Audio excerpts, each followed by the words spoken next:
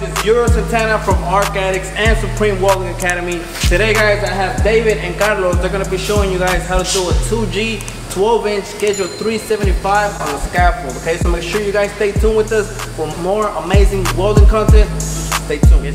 Que es mi raza, soy David Armenta y aquí vamos a hacer una pipa de 12. La vamos a hacer en el scaffold allá arriba y lo vamos a hacer en 2G con 60-10 y 70-18. Vamos a hacer una demostración más o menos. Ahorita vamos a preparar la pipa, ponerle un landing ahí por ahí, 332, un ochito por ahí. Hey, what's going on, guys? Here, my name is Carlos, and we're over here at SWA. We're gonna do a video of a 2G 12-inch pipe. We're gonna be doing it on the scaffold, and we're gonna be brother-in-law with my buddy David. And right now we're gonna prep it. We're gonna smooth it down with the sand paw, and then we're gonna give it a landing about an 1/8 inch, and let's do it.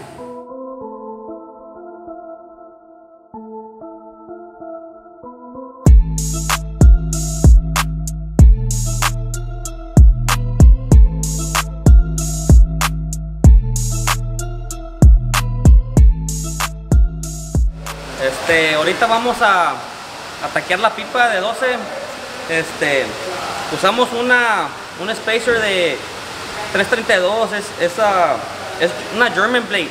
La taqué, le hice una T para que quede todo igual, para no batallar, y le hicimos un landing de 332.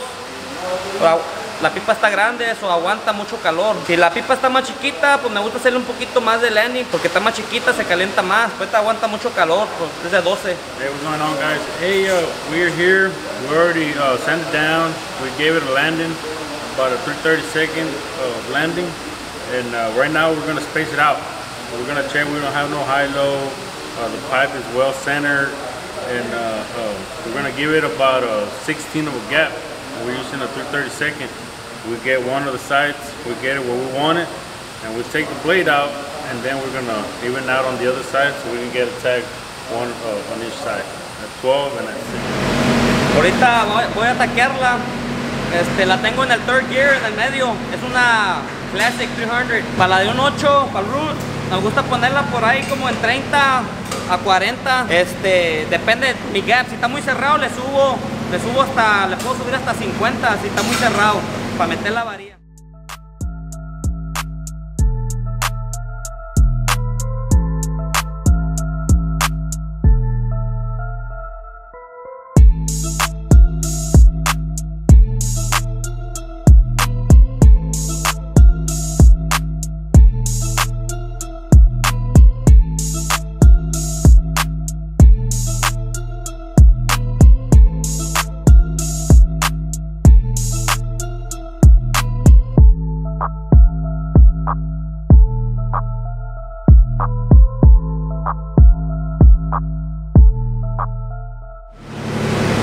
Bueno, ya está lista, la taqueamos, le pusimos 4 taques para que no se cierre.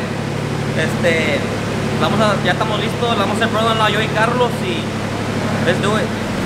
Hey, what's going on, guys? Like, as you can see, we got the pipe already on its position. It's gonna be a 2G. We've got it already tacked up. First things first, safety first. Everybody, we're hitched up. It's hitched up with the harness. And right now what we're gonna do is we're gonna feather down the tacks. We're gonna feather them, that we can get a soft start and we can tie in better. Bueno, ya la tenemos aquí. Le vamos a feather las puntas de los tacks.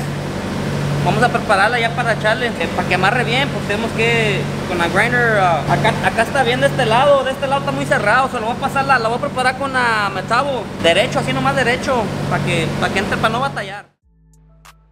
Okay guys, so you gotta make sure you have the right fit.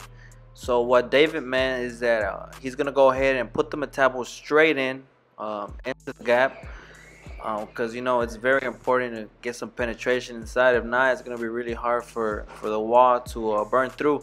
So what he's doing is basically just putting the metabo in, getting the right gap for good penetration.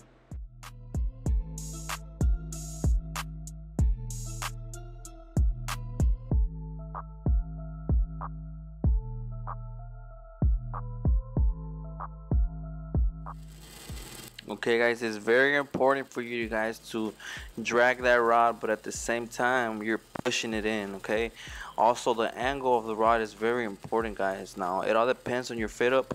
Sometimes you might want to have that rod pointing upwards, sometimes you might want to have that rod pointing downwards. Like I said, it all just depends on your fit up. um, just keep it dragging and pushing. Okay, now as you can see right about now, I'm going back and forth just to ensure that I actually tie in with my tack. Okay guys, now when you're welding, it's very important to watch out for your sparks. Okay, you got to make sure that all the sparks are inside, all the metal is stacking inside the pipe. If you see sparks coming out and hitting you, that means something is wrong. Okay, so maybe that's one thing you guys need to watch out for. But as you're going, guys, the sound that it makes, it says it all. You know, if it sounds echoish inside the pipe, that means you're throwing in a good root. Okay, now when you guys are welding on a 2G position, a quick little tip for you guys is you could always add a bigger landing on the top bevel. That way it could hold up more heat. If the sparks tend to push out on you, you know, you're always gonna have your helper that, bump it up 5, 10, whatever it's necessary to break that wall and get that nice penetration inside.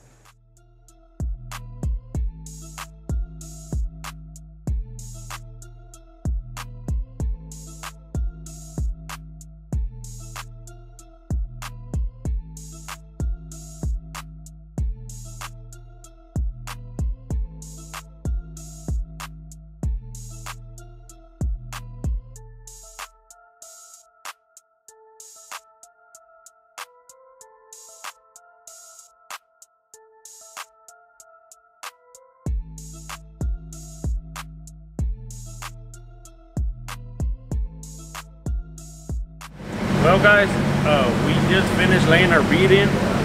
We ran it at about, I was running third gear, about 30 to 40, depending on the gap. But we laid it out. We already welded on it, and we're fixing to grind it to run our hot pass. And that's it.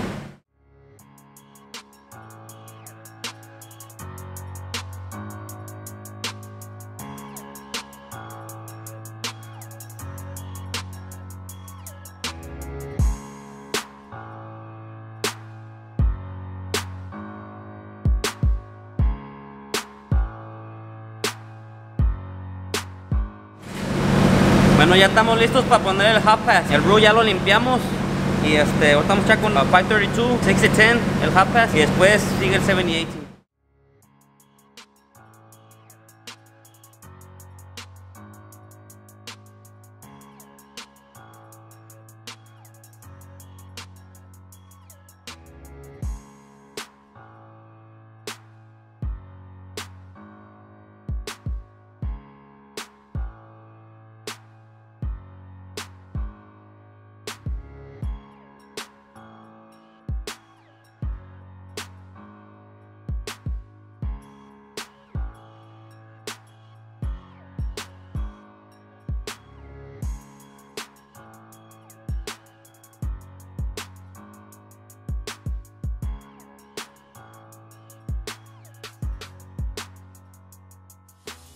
Okay guys, now for the 6010 532 hot pass, as you can see, they're going counterclockwise. Okay, they go hit the bottom bevel and then they go back up, hit the bottom bevel and go back up.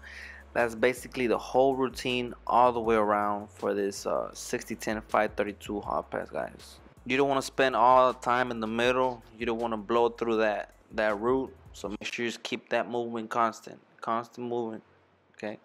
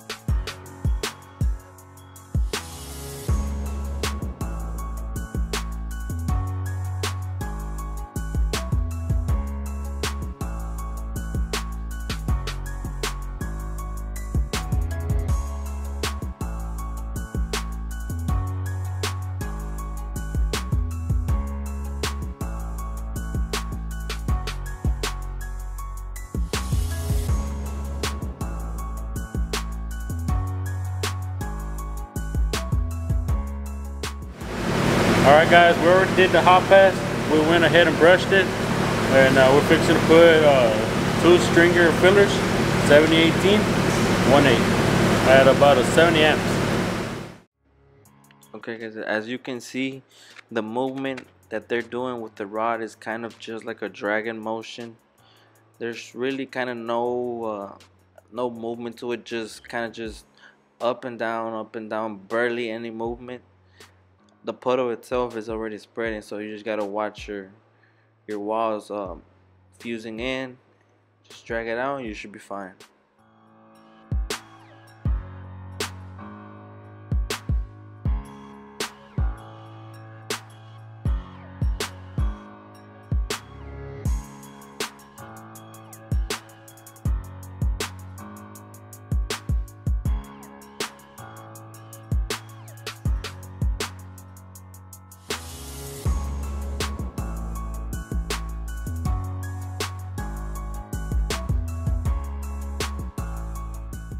Okay guys, so now for the top bead is the same thing. You gotta watch that puddle come down and fuse in with the bead and the bottom that you had just thrown previously. Check out the angle of the rod. You know, you have to be pointed upwards since you are in a 2G position and you are fighting against gravity.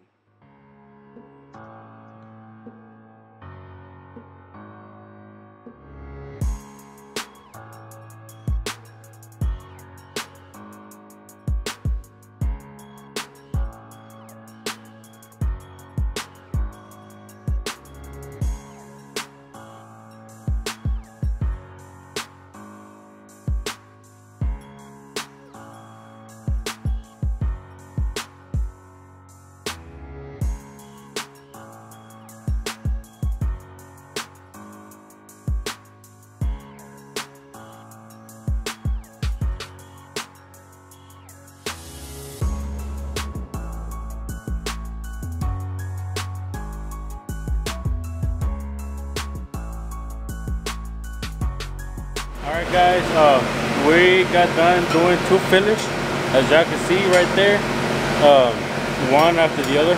That's 2 fillet, and we're gonna do a 3-bead cap, because usually whenever you're doing 2G in any position on procedures, sometimes they call you can't do even numbers on caps, you gotta do odds. So we're gonna do either 1 or 3, and on this case we can't do it with 1, so we're gonna go ahead and do 3-bead cap.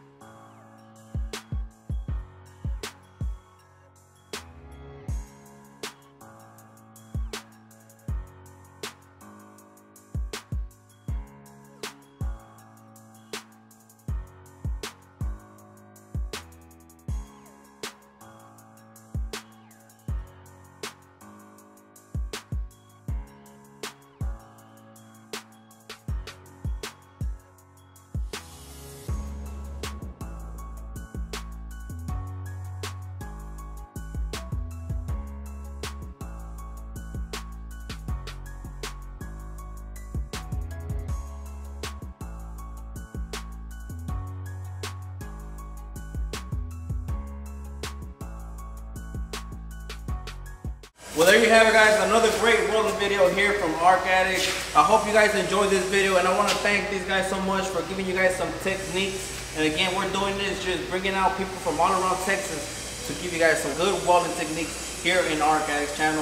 I want to thank you so much, guys, for helping us reach 1K followers. And on the next video, I'm going to give you guys the steps on how to enter our giveaway. Okay, don't forget to like, subscribe, and comment.